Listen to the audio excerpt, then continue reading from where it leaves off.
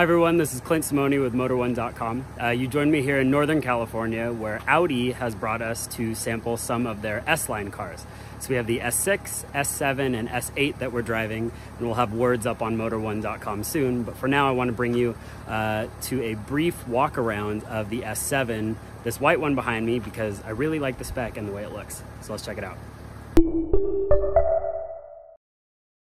Okay, so there's some big similarities between the S6 and the S7. The S7, as we know, is the four-door coupe, quote unquote. And if you're asking me, it looks better than the S6, which is, you know, sort of more pedestrian looking, if you will. But this is the S car. So you have the A7 is the base, and this is the middle of the range. And there will be an RS7, which we know a lot about, and will be on the road soon enough. This car in particular, there are a couple of things I wanted to point out. I mentioned I like the spec a lot. This has the black line package, the black optics package. So with that, you're gonna get the grille blacked out, the wheels. These are 21-inch wheels that are optional. The mirrors are blacked out as well. And it just looks great, especially against the white paint. This is my favorite appearance of all of the S-Line cars. You get some other cues with the S car as well. You get the quad exhaust chutes. I left the car in dynamic mode just to kind of show you that it sounds pretty good at idle as well, so you can have a listen. But the reason this one is significant as well is because this features the S Sport package. So that is basically the biggest package you can get on the S6, S7. It's not cheap, it's $4,000, but what you get with that is dynamic all-wheel steering. So the rear wheels are going to aid the front wheels to get the back end of the car around.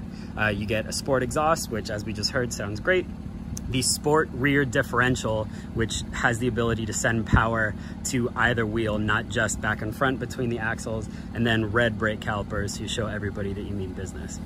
We've seen the cabin in the the base A6 and A7, so nothing too new in here. But in the S car, things look just a bit different. And you can basically option your A6 or your A7 to look just like this. But this one in particular has these really good looking red seats, look nice against the white paint as well. And then as we get into here, it's Audi's newest generation of the MMI system. So that's found in the Q8 and then a bunch of other Audi products as well. And there's a couple things I like, mainly with the drive selector. If you go into the individual mode, there are a lot of ways to set up the car exactly how you want it. So you have the chassis, you have the suspension, the steering, the engine sound. I love that the difference is present, automatic, or quiet. As you're driving it, the car actually is pretty quiet below 4,000 RPM. And then after 4,000, it really wakes up, and this V6 sounds phenomenal. On the upshifts, you get these wonderful pops and crackles. Not much on the downshifts, but especially when you put the engine note in that present mode, you get a lot. And then of course, there's a dynamic mode as well with the drive select.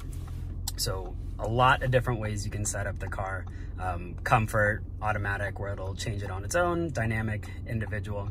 The other thing with this specific car, because it's spec'd with a lot of the safety equipment that you can get on Audis now that I like, is they take this button right here, which lets you set your driver assistance systems. But I appreciate the fact that there's an individual mode, because in some cars, the systems are very sensitive.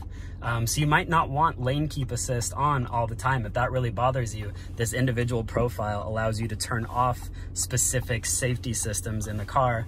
Virtual cockpit is still here, and it's as great as ever, especially in this latest generation. It's awesome. You can have Apple CarPlay over here and then use all of the native systems as well. The way Audi makes these two screens interact with each other is some of the best in the industry for sure. And then like some of the other higher end cars like the Q8, we get the digital display down here for the climate controls, the seat functions, and some of the things like that.